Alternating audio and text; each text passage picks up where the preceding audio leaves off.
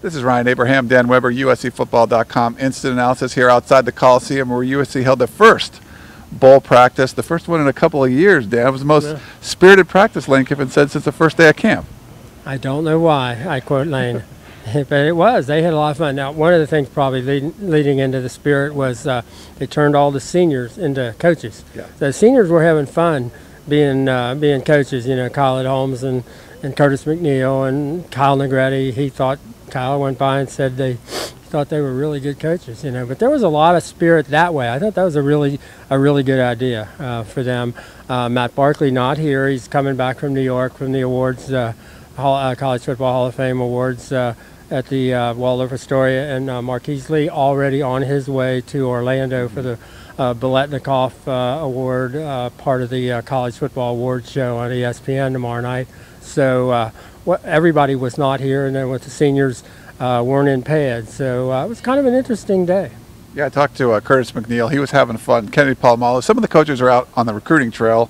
Lane Kiffin's leaving right after practice for the recruiting trail. But Curtis said it was fun. He got to coach Silas Red and coach some of the guys. They seemed to have a good time with it. There was a lot of energy out there. Yeah, they had a lot of fun. I think. And then they ended up with doing a Trojan time running, and they were out in helmets, shoulder pads, and shorts. And so they told them, take all your, take your stuff off, and we're going to do some, longer 80-yard sprints or whatever. And the next thing you heard was, Leonard, get your shorts back on. Leonard had taken his jersey and his short. He had his football undershorts on, but no, Leonard, football shorts are not good enough. Put your regular shorts on.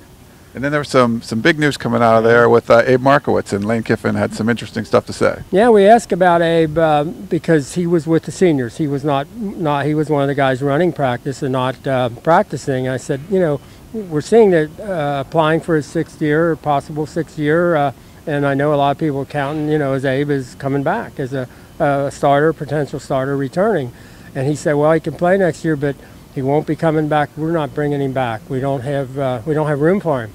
Now, according to Abe hasn't been that hadn't been finalized in Abe's mind.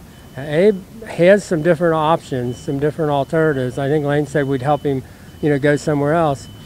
Abe, I think, feels like he could be, if he takes enough courses in the second semester and in the summer, he could be within one course of his master's.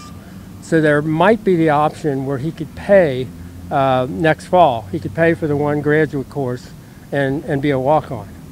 But that we didn't discuss that with Lane. We're saying, and Abe hasn't either. So we know that has been discussed, that's a possibility. But right now, Lane said, we're not bringing him back. It's really strange because he was even talking to the reporters about potentially selling his house, doing what he could. It sounds like he wants to stick around, but it's just a weird situation. It doesn't seem like it's all resolved yet. It does not seem all resolved yet. We were kind of the first ones to go over and tell Abe what Lane had just said. And he was a little taken aback by, they've had conversations about it, but that there seemed to be a final resolution, I think, surprised Abe. All right, well, that's instant analysis here from the Coliseum, USC's bowl practice #1. First one we've seen in a couple of years. So for Dan Weber, this is Ryan Abraham. You can check out USCFootball.com for more.